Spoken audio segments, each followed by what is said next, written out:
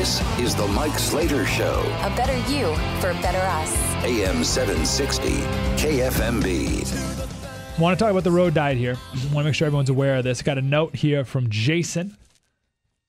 Said, Slater, my friend just told me you were talking about road diets and Vision Zero. Here in Mar Vista, in West LA, we've been dealing with a road diet on Venice Boulevard for 6 months. We've had an increase in accidents, an increase in cut-through traffic on our quiet residential streets, and all the businesses on Venice Boulevard are suffering. Our organization, Restore Venice Boulevard, has recently started a video series telling about the stories of struggling businesses in Mar Vista. We have businesses approaching us to appear in this series because the local politicians are completely ignoring them. We're releasing a new video every week. That's awesome. I haven't clicked the link yet, but I share that just so you know, not making this up. So here's the big picture about the road diet. Been going on for a couple years now in California. First, you need to know the motivating foundation of this. There's two. First, progressive politicians are on this crusade to save the planet from global warming. And then two, progressive politicians believe that they are smarter than you. All right, now, on this crusade to save the planet from global warming, one thing that they want to do in order to save the planet is to get you out of your car and into a trolley, right, into mass transit. Also, because they're smarter than you, they think one thing that you should be doing is not driving your car and you should take the trolley. Now, I think every politician, when you're elected to office, should have to take the bus to work and home. You have to take the bus to work and from work every single day.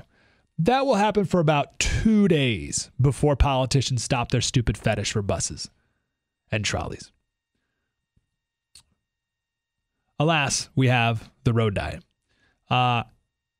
So the plan with the road diet, this is the stated expressed purpose. I can't express this enough. This is not my assessment. This is not my conservative. Eric, play the music. Do you have the conspiracy music? Okay, we don't play this music behind this segment. This is not a conspiracy theory. This is not my reading between the lines. This is the express stated purpose of the road diet, to make your driving and your commute so miserable, so oppressive that you have to go on mass transit. I can't take it anymore.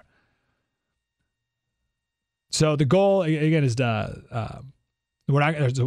part of the plan is to not spend any money on building new roads, certainly, or highways, and also to not fix anything, because they don't want your commute to be better. They want it to be worse.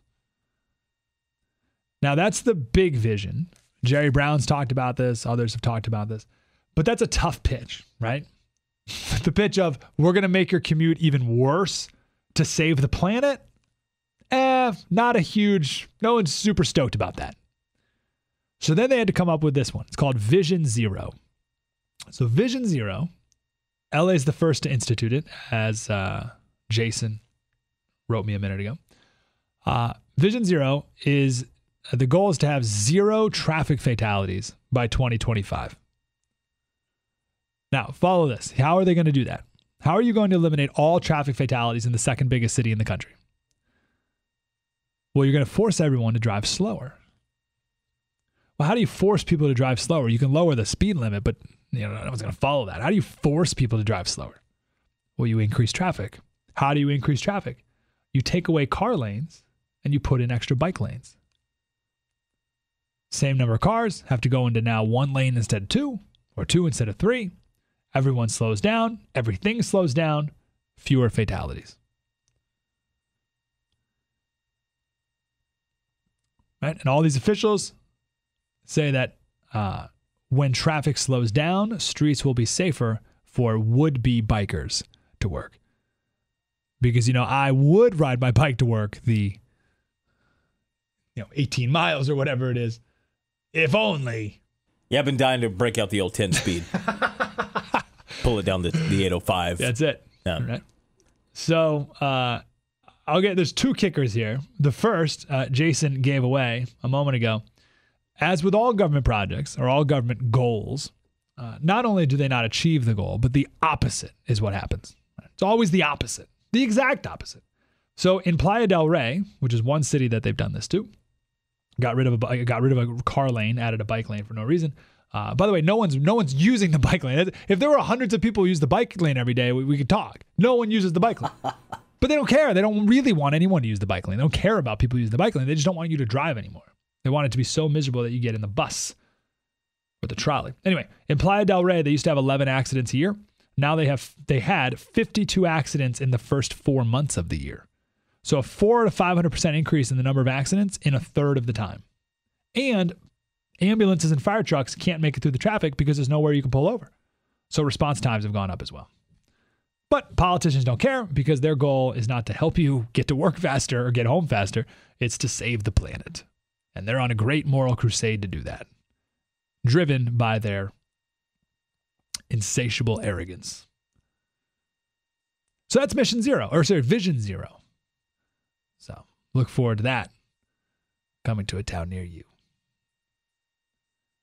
There's no better example of how politicians are not looking out for you than the road diet. No better example. You want your commute to be faster? They purposefully, intentionally are going through great lengths to make it slower. San Diego is spending $62.5 million on our road diet plan. I have no idea what that money's going to. $62.5 million to make your commute slower so that you ride the trolley, which goes nowhere near my house to nowhere near I want to go. But thanks.